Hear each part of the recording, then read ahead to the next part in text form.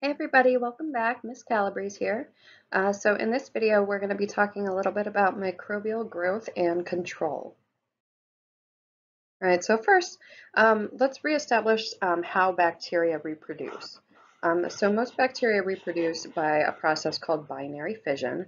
It's an asexual form of reproduction, which means the bacteria are basically just making an identical copy of themselves. So what was one original bacterium becomes two identical daughter cells. All right, and the way that this process works is by the assembly of some proteins that we refer to as FTSZ. So those proteins form a ring called the Z ring that kind of pinches around the middle of the cell after the bacteria have copied their DNA. So we can see in this top one here, this top illustration, that there's a chromosome here and the identical chromosome over here. And then we've got this Z ring in the middle that's going to be slowly tightening to pinch off those two cells so that we have two identical daughter cells by the time that we're done. All right, so we measure the growth of bacteria by how long it takes for the population to double in size. So that's kind of our generation time. It doesn't make sense to refer to bacterial generations in the same way that we would refer to our own generations. So for bacteria, it's basically just the time it takes for a population to double in size. Okay. Now, if we're looking at bacterial growth rates over time, this is a common graph that you're going to need to be familiar with to map out these different phases of microbial growth. So this is what happens if you put some microbes on a plate that has nutrient media on there for them to eat. The first step that you always get is known as this lag phase. So the lag phase is where your bacterial cells are just kind of learning to establish themselves in this new environment, and they may need to make some adjustments to their metabolism to be able to use the nutrients in the environment that you've inoculated them into. Right? So that's a lag phase where we're not increasing the number of cells, but we're also not decreasing. It's just kind of maintaining. The next phase is called the log phase, and this is a phase of logarithmic or exponential growth, where the cell number is increasing like crazy. So these cells now are used to their new environment. They've made all the metabolic adjustments they need to make to maximize growth in this new environment, and they're just reproducing like mad. All right. Phase three is the stationary phase. So this stationary phase is where we're starting to kind of use up the nutrients that are available in the media here. And also we're starting to die, right? So some of the cells are going to die, some of them will continue to live, but we've got reproductive rates kind of equaling death rates. So if we're bringing on just as many new cells as we're losing old cells, then we don't actually have an overall increase in population. We just have this sort of stable population. Right. And then stage four is the death phase. So this is when the population is in decline, which means there are more cells dying than there are new cells being generated. All right. Now, different things are going to control how different microbes reproduce. So there are requirements that certain microbes need. So for example, oxygen is one of these important requirements for microbes. Now, it doesn't mean that all of them want oxygen. Some of them definitely don't want oxygen. So we can kind of classify microbes by how they tolerate oxygen. So the ones over here in test tube A here, these are obligate aerobes. So obligate means they have to, aerobe means use oxygen. So these guys have to use oxygen. So if we put them in a test tube like this, they're going to want to hang out near the top of the test tube here because that's going to be closest to the point of oxygen, right? Because there's oxygen in the atmosphere out here. Kind of the opposite of that situation in test tube B here would be obligate anaerobes. So obligate anaerobes means they cannot have oxygen. So they need to be in an environment that has no oxygen. So we're more likely to find them at the bottom of this test tube here because that's going to be furthest away from the oxygenated solution up top. Um, Facultative anaerobes in this test tube here means that they can tolerate being in an anaerobic environment, but they don't necessarily want to live that way. They like the oxygen, definitely. So you'll see more of them clustered near the oxygen, but we can have a few that are down here in this kind of anaerobic region. Aerotolerant anaerobes means these guys don't need oxygen, right? They're anaerobic, but they're aerotolerant, which means they can handle it. They're not bothered by oxygen at all, so we can find them all throughout the tube. And then the last one, tube E, microaerophiles. So this is a really specific type of bacteria that are going to want to be kind of have a low level of oxygen in the environment, not too high, not too low. It's kind of like the little Goldilocks layer of oxygen that they can tolerate. Right, so some examples of different species that fall into these categories here. So for the obligate aerobes, that would be something like Mycobacterium tuberculosis, which is the causative agent for tuberculosis. And if you think about it, that kind of makes sense, right? Tuberculosis is a disease of the lungs where there's going to be a lot of oxygen present. So those would be obligate aerobes. Clostridium, some species of Clostridium are obligate anaerobes, which means they're not going to like the oxygen at all. Facultative anaerobes, lots of species fall into that category. So some strep species, E. coli, aerotolerant anaerobes, things like lactobacillus that lives in your gut, streptococcus, and then microaerophiles, things like Campylobacter and Helicobacter. Right. So other growth requirements, temperature. So temperature is going to be a growth requirement for different microbes. So each microbe, just like you, have a temperature that you prefer to live at. Microbes do as well. So if they like to live in cold environments, then we call them psychrophiles. If they like to live in kind of moderate temperatures, those are mesophiles. If they like high temperatures, those are thermophiles. And if they like ridiculously high temperatures, those are hyperthermophiles. So that means really, really high temperatures. In fact, if you look at this, some of these guys are living even above the boiling point, so they can still survive after being boiled. All right, so those are very high temperature microbes. All right, so quick note on microbial control in a laboratory. So we have this way of grading different laboratories based on the type of pathogens or type of microbes that you find in those particular laboratories. So a biological safety level 1 laboratory is the safest laboratory you can enter. So this is a lab that's only going to have very non-pathogenic microbes. So nothing in that lab is going to be dangerous to you. So only non-pathogenic strains of things like E. coli, for example. Um, BSL2, this is going to be slightly higher risk than a BSL1. So these are indigenous, which means microbes that are found in that region, moderate risk. So definitely not something that you want to put in your mouth. We take all the precautions to wash our hands and disinfect surfaces and things like that. BSL3 is a step up from that. So these are getting into microbes that are not necessarily indigenous to the local environment and some that could possibly be lethal if you're not careful with them. And then BSL4, that's the highest level of biological safety. These are no cure microbes that are highly lethal, things like the Ebola virus. Okay, so how do we control microbes? So a lot of different ways, and we kind of use different categories to describe different types of microbial control here. So here are some of the broad categories like sterilization, disinfection, decontamination, antisepsis. So these kind of are describing how well we're controlling the microbes and to what level we're controlling them. And also has some impact on like, for example, the surfaces we're using them on. So sterilization is a process that is going to kill every microbe present. So whether it's a bacteria, a virus, whether it's a protozoan, a worm, whether it's the vegetative growing part of the cell or an endospore, sterilization will eliminate everything. Uh, Disinfection is a step down from that. So disinfection is a way to reduce microbial load.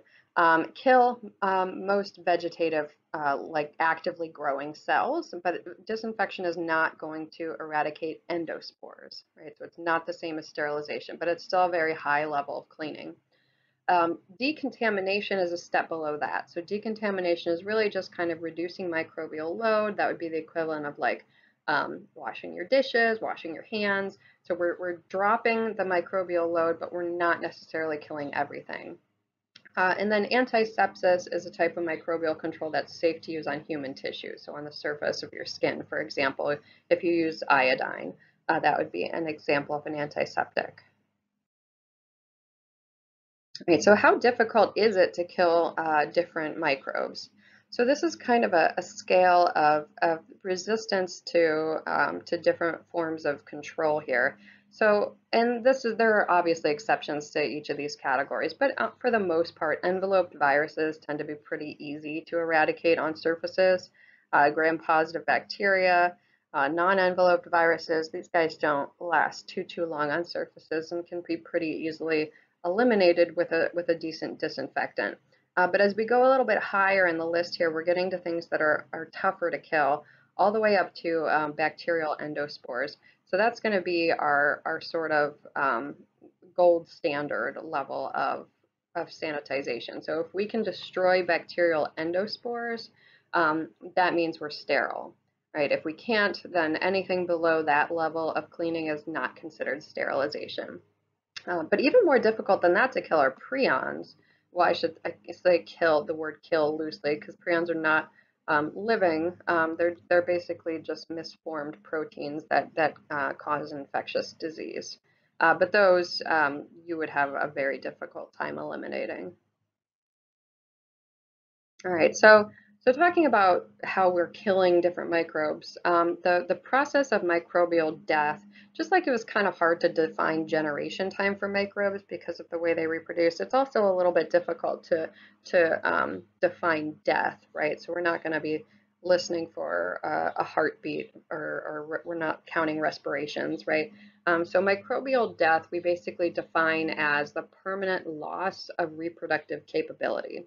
So if they can no longer reproduce, even if you give that little microbe its happiest environment with whatever oxygen, temperature, nutrient requirements it has, if he still can't reproduce, at that point, then we would say that the microbe is dead. Right? So that's microbial death, is the permanent loss of reproductive capability. Okay, so and death, because we're talking about microbes that are growing in colonies of millions, death is not instant, right? So in those colonies of millions of cells, some might die more quickly, others might hang on a little bit longer. So death happens as kind of like a line instead of a point. So there's not one point at which we can say, okay, you're dead. It takes a while to get to the point where every cell is going to be considered non-reproductive at that point. Okay. So we're going to be talking about some different types of antimicrobial agents here. And I want to point out that most of these antimicrobial agents are going to be targeting certain aspects of the microbe. So some agents are going to be targeting the cell wall for destruction. Some are going to be targeting the cell membrane.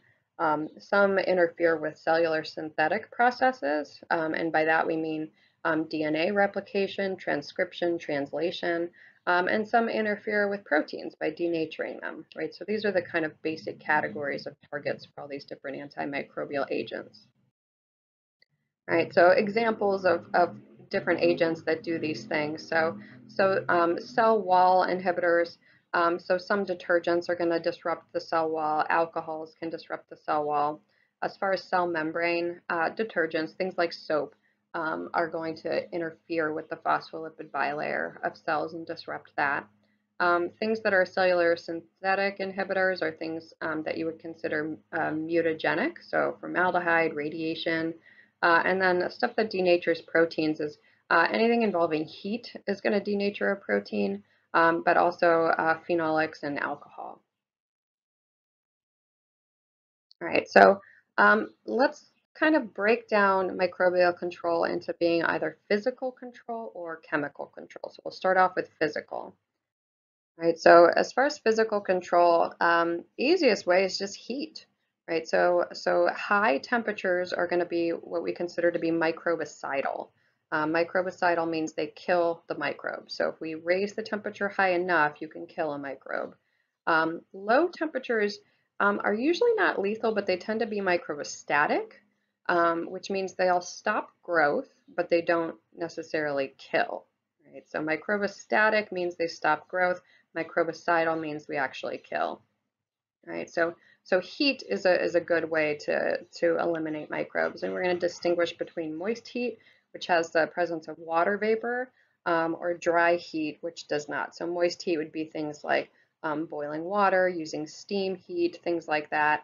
Moist heat kills microbes at lower temperatures than dry heat. All right, so dry heat will also kill, right? If you put something into an open flame, that'll probably kill it. But the temperatures need to be much, much higher than they would for moist heat. So, for example, if we look at the temperature in this chart down here, 121 degrees Celsius. If I put some microbes on 121 degrees Celsius steam heat, it's only going to take 15 minutes to sterilize that. If I do 121 degrees Celsius with dry heat, so I set my oven to 121, it would take the 600 minutes to get the same level of sterilization. So dry heat's going to need higher temperatures in order to kill at the same rate. All right, now low temperatures, again, low temperatures don't usually kill, but they will stop growth. And a lot of times at lower temperatures, there isn't as much moisture availability, and it's that desiccation, that dryness that actually leads to microbial death. So cold and desiccation can dry things out, or they can just stop the growth. And then when temperatures get a little bit higher and the air gets a little bit more humid, then they can kind of hatch out of their endospores and start back to life. Right, so there are some psychrophiles. So we mentioned that word a little bit earlier. So psychrophiles are ones that like cold temperatures, that are able to actually grow in cold temperatures. And those are the guys that are responsible for example, if you put food in your refrigerator and it goes bad, that's because of psychrophilic bacteria that are just as happy to grow at those low temperatures. All right, and then desiccation. So that just means drying out.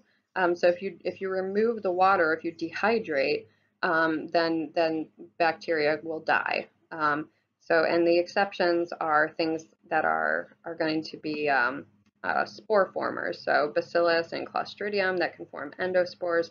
Those guys can survive being dried out for hundreds or thousands of years. Take all the water away, it doesn't matter. Those endospores will survive for a long, long time. Right. Another type of physical control here is radiation. So radiation can interrupt cellular synthetic processes, meaning it causes mutations. So different types of radiation, gamma rays and X-rays are considered ionizing radiation. Ultraviolet rays are considered non-ionizing radiation, which means you need higher doses of the ultraviolet radiation to have the same effect as, say, an X-ray would. Filtration can also be used as a method of physical control. So if you think a filter is just a way to sort particles on the basis of their size. So if you have a filter that's got holes small enough that it's not going to allow bacteria to pass through it or not allow viruses to pass through it, then you can technically even sterilize with filtration if the filter pore sizes are small enough. Right, so there's an example of a filter. So if we've got our liquid up here and we're sucking the liquid through that filter in a downward motion, if the pore sizes are so small that bacteria, viruses, whatever are trapped above the filter, that means anything that you filtered through here is going to be sterile. Okay, so moving on to chemical methods of control. So as far as chemical methods of control, the chemicals can be either liquid, solid, or in a gaseous state. And they can range from being, antiseptics, something that is safe to use on your skin, to disinfectants, maybe something you would use on the countertop and not on your skin. to things that are totally sterilizing. So, and a lot of these, especially if they're in liquid form, we can kind of group them as either aqueous solutions, which means the chemical is dissolved in water, or tinctures, which means the chemical is dissolved in alcohol. All right, so here's some examples of different chemical methods of control. So if we look at, say, chlorine, so chlorine is a pretty good control agent. So if we wanted to kill some tuberculosis and we had 50 parts per million of chlorine, they would kill that in about 50 seconds, right? So not too bad. Ethyl alcohol. If we wanted to kill some staph, for example, if I had 70% ethyl alcohol, I would want it to sit on that staph for about 10 minutes. So note that these times are not immediate, right? So if you wipe off your countertop with alcohol and then you wipe it up right away, that's not going to disinfect your countertop, right? It's going to take a little bit of time for these chemical agents to work. Even the fastest of them are going to take a few seconds. So if I've got, say, Staph aureus on my countertop and I'm going to use hydrogen peroxide at a 3% concentration, it's going to take 12 seconds. So you don't want to wipe it away immediately. You want to kind of let it sit there in order for it to have time to do its work. All right, so quick question here to wrap up. If I'm using iodine compounds to prepare skin for surgery, what would we refer to that as? Right, and there's your answer. Answer is antisepsis because it's a compound that we're using on the surface of the skin, so it's considered an antiseptic. All right, I hope this was helpful. Let me know if you have any questions.